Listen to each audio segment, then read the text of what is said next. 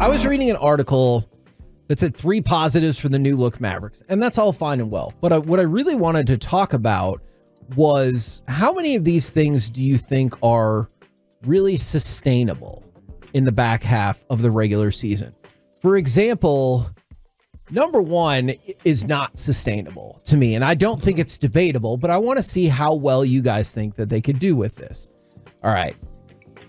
In the 6-game win streak, the Mavericks are second in the league in net rating. So in terms of how much better is your offensive rating than your defensive rating. Their offensive rating is 6th in the league. Their defensive rating is 1st in the league. I'm not saying... Since the trade? In the last 6 games. Okay, so that encapsulates 3 games before the trade. But actually, yes, since the trade as well. And I'm not saying they can't be a good defensive team, but I do feel like it is unreasonable to expect them to finish out the second half of the season with having legitimately the best defensive team in the NBA. I think it is, as long as we can play San Antonio, Washington, New York with 4 of their 5 starters out, Brooklyn, who was sitting out their players to trade them possibly, and Philadelphia, who did not have Joel Embiid. So if we can get that schedule for most of the rest of the season, we can be the best. What? Hell yeah! Hey, they took advantage of the situation. I will. Well, let's ask this then. Let's kind of turn this corner. What ranking do you think is a good area that you think they can finish at? Top 8, and they need to be. I don't know. I'm still keeping myself away from the contender word. Like, if they get in the playoffs, they are in contention. Real contenders are different things, but if they want to be really good in the playoffs, where does their defensive rating need to be? I think it needs to be top 8, and we're going to get to another point in a minute that has to happen for that to be the case. But I think top 8 is possible. I think it's possible. Because I was going to say top 10, so I'm right there with you. Okay, and you said possible? I think that's possible to continue. They have better defensive players, for one. Yeah. And they are right now very willing to give that effort on that end. And to your point, the West is wide open, but yet you're not going to have an easy first round matchup. For sure. So you may well play Denver. You'll probably be the underdog in the first round, but not if it's Denver, you'll be a major underdog. Yes. If it's anybody else, you'll be a slight underdog. And I will say, I think offensive rating is very achievable. 6th, I absolutely. If you tell me this is one of the 6 best offensive teams in the NBA, cosign, I could see that. All right. Can the new guys keep up their pace? And I wanted to focus in specifically on PJ Washington.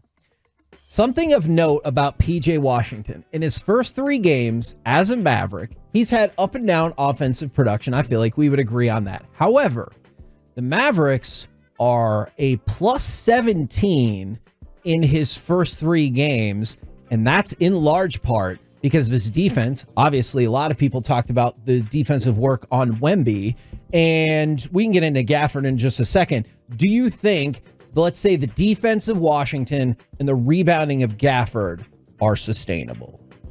Yes. Although I do feel like Gafford's rebounding has been... I'm not saying he's got to get 17. He's averaging 12. Okay, I think he can So I think 10. That's the if you were going to put a number on it, can he average 12 rebounds a game? And I would say, I think so, but I would say closer to 10. Yeah, I think and that would digits. be good. He averaged 8 this year for Washington, so can he up it to 10? That's 10 less times Luka has to jump. That's a good point. He doesn't. Well, he 10 less times Luka has to wait for the ball to land in his hands. Yeah.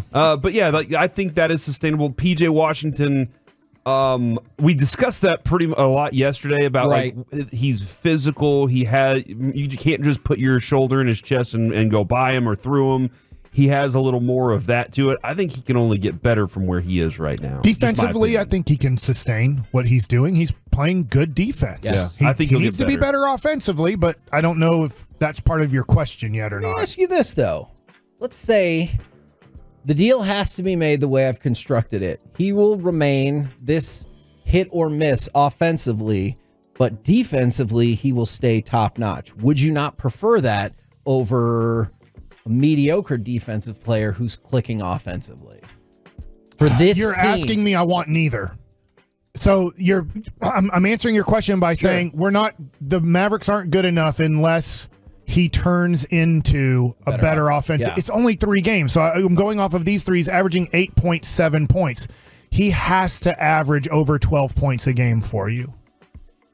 Okay, I'll take a step back and say he needs to be shooting 45% from the field. Well, he's going to get enough shots that it will be, if he's averaging 45% from the field, he will average over 12 points. Absolutely. Because that's not a big number. No, but what I'm worried about is he'll get to 12 points on consistently like 11 shots. You know what I'm saying? Right. But I get where you're coming We call that the Antoine Walkering it. Yeah. And then I scored 20. You took 20 shots. Yeah. Don't be so proud of that. And then the last one, and this one is going to be the most important one. Can the Dallas Mavericks sustain their health right now? Because I realize, like, you still had an issue with Exum, but we talked about it. Kleba missed the first half of the season. Derek Lively just came back. Kyrie has been out. Partially, I know one of those injuries was because of his own teammate, but you've seen this team miss players again and again and again. And now this feels like the closest they've been to a healthy team. So they have to or they'll lose. I think a lot of the playoff matchups in the Western Conference first round will be based off of health.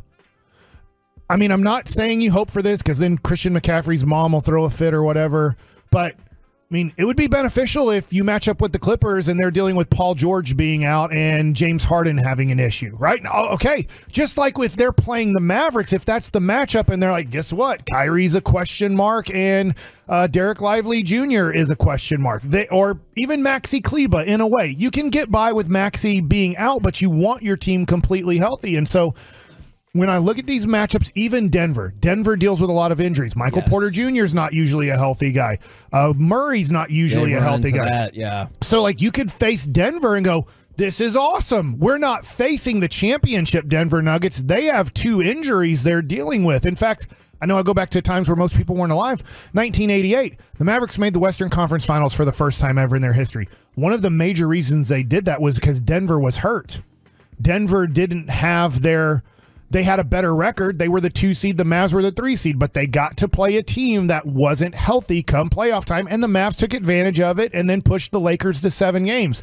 Health is going to mean so much, not only to the Mavs, but to all the teams in the Western Conference. Yeah, I don't know. I got lots of fears about the health of this thing, and I don't know the health history of PJ or Gafford either, so I don't know how that mixes in with it. But, I mean, Kyrie missing from the team, big scare. That's my biggest scare, is that we can't make a run because something happens to him. And the other person is, because I just want to take these 2 breakout scenarios, is Luka and Kyrie have played together 28 of the team's 55 games.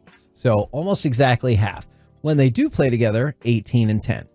Derek Lively has played in only 37 games. When he does play, the Mavericks are 23 and 14. Now, I realize some of this is matchup dependent and everything like that, but it's not a hard conclusion to draw that this is a quality basketball team when Lively's there or when Luka and Kyrie are together. And if you get that down the stretch, I really do think you can see your push to the 5 seed. And right now, recently, a guy who gets hurt all the time when he gets to play is Josh Green. Yep. Josh Green, in this month of February, and it looks like 7 games, is averaging 13.4 points on 48.8% shooting from the 3-point line. I'm not even talking about from the field. Which is there. Crazy. Right.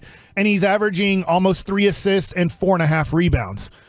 That's who we have to have. And he has to be healthy to do this because he's only played in, I think, 40 or 42 games this year. I had to click on game log over there, but I think he's at 42 games this year. So health from, yes, Kyrie number 1, well, Luka number 1, Kyrie number 2, but all these role players need to be healthy too come playoff time, and that they've gelled over these last 20-plus games. Is y'all's goal then, and we can talk about this more next week, I'm sure, is your goal number 5 seed that you think is achievable, or do you look at the gap and say, hey, it's only 4 games, it's only 5 games, we can make a run at 3, 4? Right now, the attainable goal is 6-5 in that range. Like, that's the attainable one. I would rather not be a 7-8 seed. So you don't have to play in the but I would prefer to be in that range. But then once I get there, Now let's reset. Now let's go. Hey, can we make a push here at the end of the year to get this? Are other teams going to start resting players